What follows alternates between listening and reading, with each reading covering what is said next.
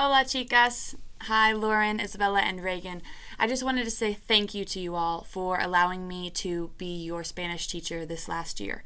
This last 2 years, actually. It's been quite a journey, and while I was teaching you a lot that I hope you will remember and continue to practice, you all also taught me a lot. Thank you for showing up every morning at 8 a.m. with your mostly good attitudes.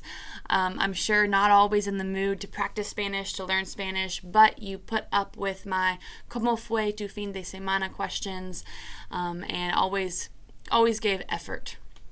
I appreciate Isabella for all the hard work that she gave. Test grades were always the top of the class out of those 3 girls, and just the kindness in giving me Christmas presents, showing up and putting in the hard work every single day.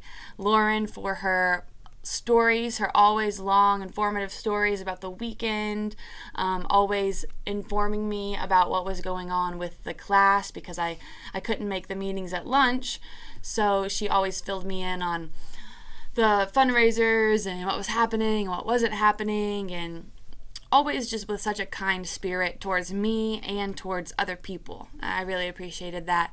And Reagan, all of the energy that you brought to the classroom, your willingness to speak with me and have dialogues with me in Spanish, really trying at that, and just having a smile on your face and funny things to say a lot of the time.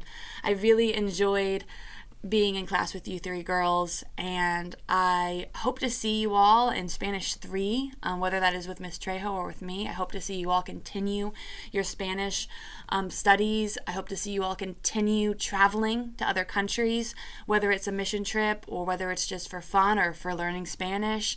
I am confident that you all are going to be able to just accomplish great things. I've seen it in the hard work that you've put into Spanish, and I know that you do that same thing in your other classes.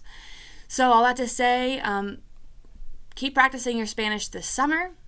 Look for ways that you can use it. Look for ways that you can partake in learning about other cultures and other people and other mindsets and points of view of the world that are different than your own. It's going to do a lot of good for you.